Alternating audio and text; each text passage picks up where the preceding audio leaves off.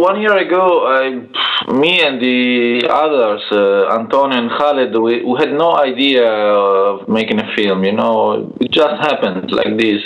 One day, I mean, the idea came to us before the before the project of the film. We were in the train station of Milano. We were just drinking a coffee, me and Khaled, and we're sitting on a bar, and the guy came to us and asked us if we knew from which platform the train to Sweden was leaving for. And it was such a strange question, because from Italy there is no train to Sweden. It's too far from Italy. There's no train. There is only airplane. So it was like a very naive question. So we asked him something about him. We discovered that he was a Palestinian guy, was just arrived by boat on Lampedusa island. And so we start making questions, and like that, that day, a friendship, started with him, and at the end he became the groom in the film, Abdallah. So, like this, I mean, after 2 weeks of this from this meeting, we decided we have to do something. We could have brought him to Sweden directly, and we made a film about it. That's how it came to be a film. Okay. Until now, we are still free. I mean, we don't have any process against us, but yes, we are still risking to be brought in front of the court and to be judged. What should I tell you? I mean, this film is not only a film; it's a film and a political act at the same time. It is an act of civil disobedience. I mean, we were aware of the risk we were taking when we decided to bring these 5 people to Sweden, and we decided to do it. I mean, not just as a film project, but also as a political act of civil disobedience. I don't know how much do you know in Canada about what is happening in the Mediterranean Sea, but here in the last 20 years, at least 25,000 people have died just trying to cross the Mediterranean Sea on the smuggling routes, from North Africa to Italy or Greece and Spain. It's more or less the same that is happening on the Mexican border with the US, with thousands of people dying on the smuggling routes. So we decided to disobey to these European migration laws. Why? Because we think they can be changed, and changing that laws, we can save thousands of lives, of people who are dying just to cross over from one side to the other. Also, we decided to do it because we all knew something about the war in Syria. Me personally, as a journalist, before then as a director, I went in Syria several times. I've been covering the Syrian war as a correspondent, as a journalist I've been there at least 5 times in the last 2 years. So we all saw the war, and we decided we had to do something for the Syrian people arriving in Italy. At least 50,000 Syrians arrived by boat illegally in the last 2 years just to rescue their lives. So yes, we know it's illegal, but we also think that laws can be changed. I mean, not just because something is legal, it is fair. Sometimes you have to change the laws. So we decided to make this act. We found the support of 3,000 people who not only crowdfunded the film, but also supported our act of disobedience. And I think that now the reason why we have not yet been arrested in Italy is because 100,000 people went to the cinema and saw the movie in Italy, and so now it became a strong story. So if they are going to arrest us, it's going to be a big publicity for the film. I don't think they're going to do it.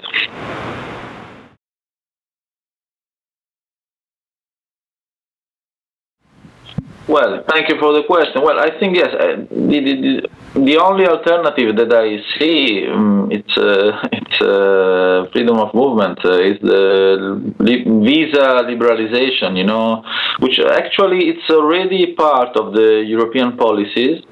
Because if you look, Europe is quite schizophrenic in a certain way, because they are investing everything on the freedom of movement, but only with certain parts of the world. For example, if you look the immigration policy in Europe, the big majority of immigrants in Europe, they are coming from Eastern Europe, Romania, Bulgaria, Poland, and also from the Balkans, you know, Albania and all the Balkans, and they are traveling currently on a regime of free visa, freedom of movement. You know, so everybody from Albania or Romania, they can just buy a flight on internet and come to Paris or Berlin or Spain.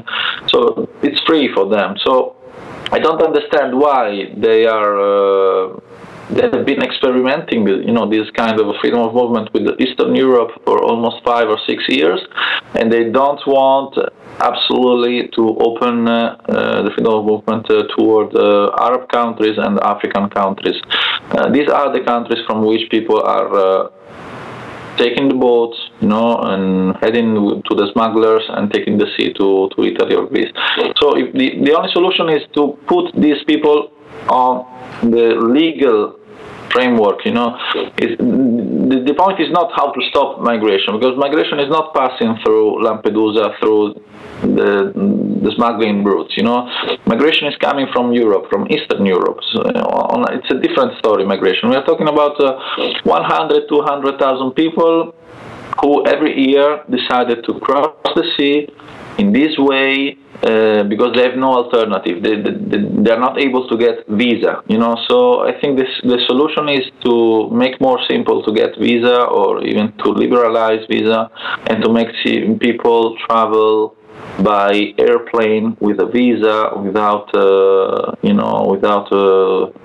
dead people on our seas, because really every year we have thousands of people dying in the sea as a result of these policies. So especially especially looking at Syria, you know, Syria, it's our neighbor country. It's not for you is a far country, but for us it's a neighbor country.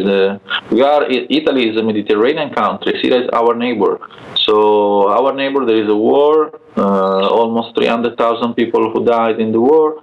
We are not even able to make them simple to travel and to reach a safer place in Europe. It's a shame.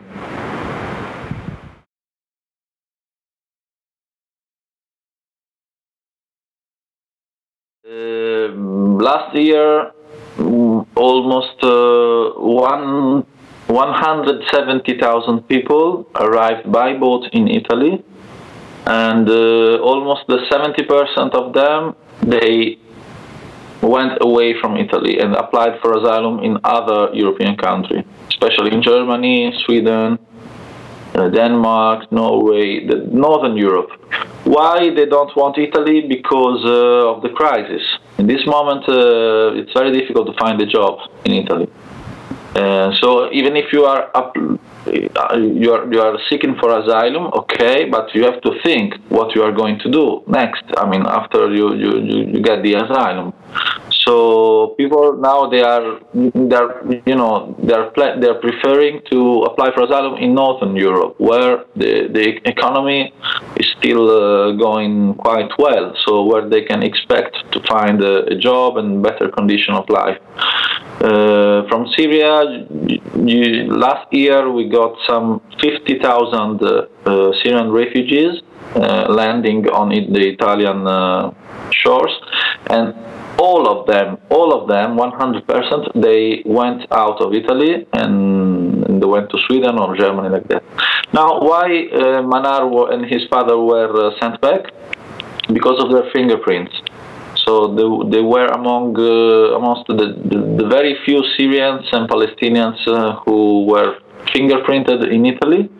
And you know, there is a European regulation, which is called Dublin 3, which impose you to apply for asylum in the first country where you are fingerprinted.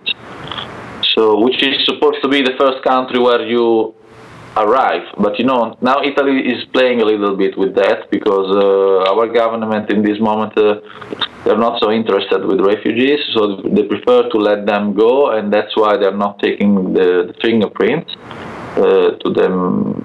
To most of them, I told you, 75% they just went out of Italy without being fingerprinted.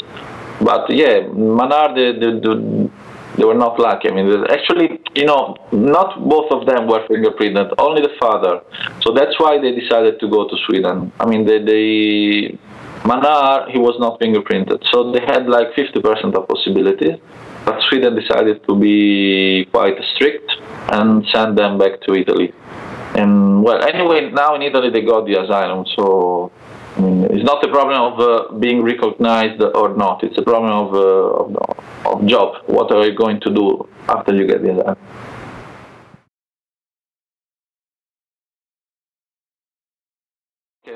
I was just saying that even Manar in the songs is rapping about coming back, about the return to Syria or to Palestine. So it's not only Tasnim, not only the bride who say this. And yeah, of course we have to think about it.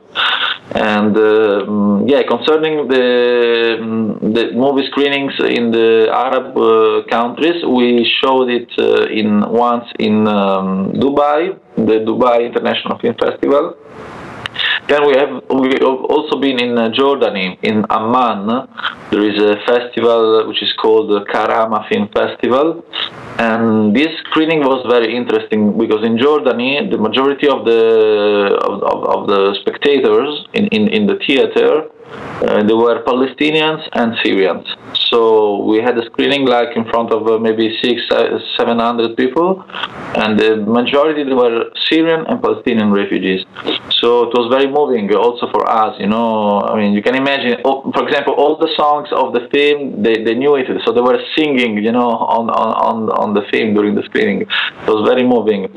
And of course now we took some contacts in these two festivals, Dubai and Amman, in order to organize a screening in Palestine, of course. And well, in Syria at this moment it's very difficult because of the war, as you can imagine. But we want to screen the film in the main cities of the neighboring countries, like Beirut in Lebanon or Istanbul in Turkey. Because in these cities there are living, hundreds of thousands of Syrians. So we want to show them this film, and yeah, so we're going to do it. Yes, well, it is very relative, me. Well, I think in this moment, Sweden, I think they have good job opportunities from one side, and from the other side, they have a good welfare state. Sweden is very well known for that. They have a welfare state. Not just for refugees, I mean also for Swedish people, generally speaking. So I think it's more easy, the first step. I mean, how to find a house, a job, and start again your life. At the end, I don't know. I mean, because all the Syrian friends I know who are living in Sweden, they're not so happy. But because they are Mediterranean, so they are missing maybe a certain kind of social life. That life is different. Let's say like this in Sweden. It's not better or worse. It's different simply. So, for example, I know some Syrian friends who are living in Italy. For example, they don't have a job, but they find very easy the kind of life because we are still a Mediterranean country, so it's more easy for them to integrate in the society. So it's very relative. I cannot really answer to your question, I think.